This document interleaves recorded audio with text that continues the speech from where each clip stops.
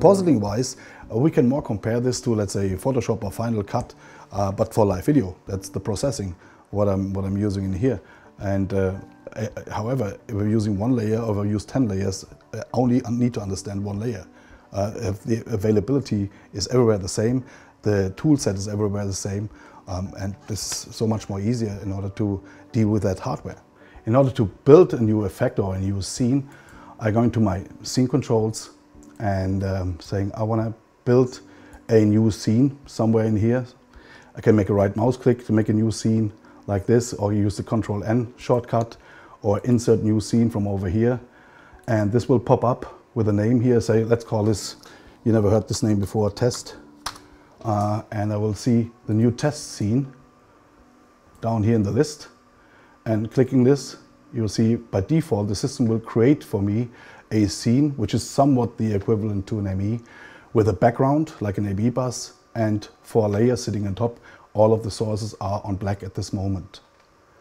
Now, in order to make this all visible, I will put that scene into the multi-view over there where you see the 3D LUT at this moment.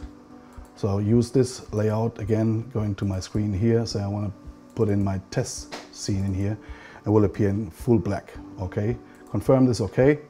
And going back to my controls on my test scene. Now here I can pick a cross point. Let's say I want to build a simple double box effect. So in this case, unlike an ME switcher, I cannot just simply delete a key or so. Here I can simply erase this resource because it's not needed at this moment. So I will say, okay, my background, I will use one of my RAM recorder channels. So I can use this crossbar from over here. I can use also a control panel or the virtualization of it, or I can use this by the menu, saying going into my program source. So I want to go to my clip players and RAM recorder players and use channel number 1. So it's a background loop running in there. Use the background loop from here, and on my left screen I want to have my clip player number 1, and in my clip player number 1 actually use this channel here and put this on, turn the layer on. It's a full screen at this moment. Okay, so this one for now I will also erase. So it's a background with a clip layer and it's turned on or off like this. And now it will change the position and size. So I will enable my transforms for this, change the scale like that.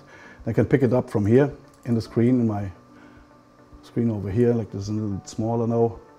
Let's say make this 30% size. And now from here on is as simple as cut and paste operations. I go to that guy, say Control Z, Control V. I have a secondary version of that. So we'll call one left side, F2 left.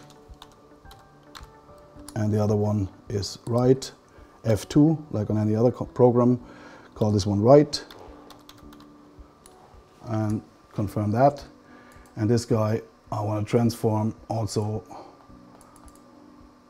over here. And I'll simply change the cross point in here, saying this cross point should be now clip player number 2 for whatever reason. And I'm pretty much done. And I can keep going. Just copy, paste, paste, paste, or insert new layer, new layer, new layer, which is an infinite process.